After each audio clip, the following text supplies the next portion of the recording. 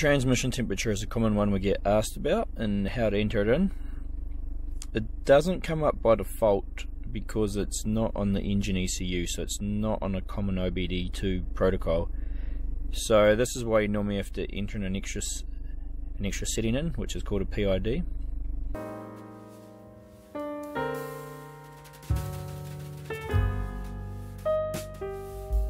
So this is for Torque Pro here, so this is the paid version of Torque, which will cost you around $10. I'm just going to make sure Bluetooth, we're going to connect to OBD-AUS, which is our Bluetooth connector. So then once you're connected up here, hopefully this BT goes to a solid blue icon, not a flashing one.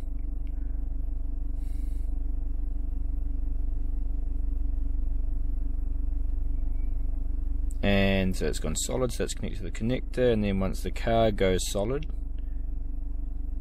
that means it is connected to the ECU, and you can see the RPM as RPMs have come up there. So now what we want to do is we want to head into settings, manage extra PIDs and settings, and you can see there's lots in here, but we want to go add custom. So you'll now be in the OBD2 PID editor page. This is the information you enter in here. We will send you this information, but you can see up here we have a PID in a hex format, a name, short name, minimum value, maximum value. You can set that at whatever you want. It's just going to display them rather max, so we could set that at 160 because the transmission temperature isn't going to get over that. Scale factor, unit type, degrees Celsius, equation, the header to use, and these other ones you normally don't need to use unless it's a command one. Now just go test.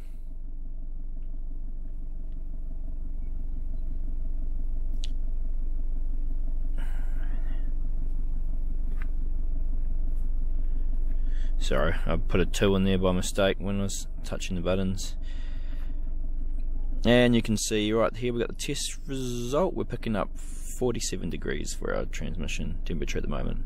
So that's how you enter in an extra PID into the Torque app, and we did this one for a Toyota Prado here and for the transmission temperature.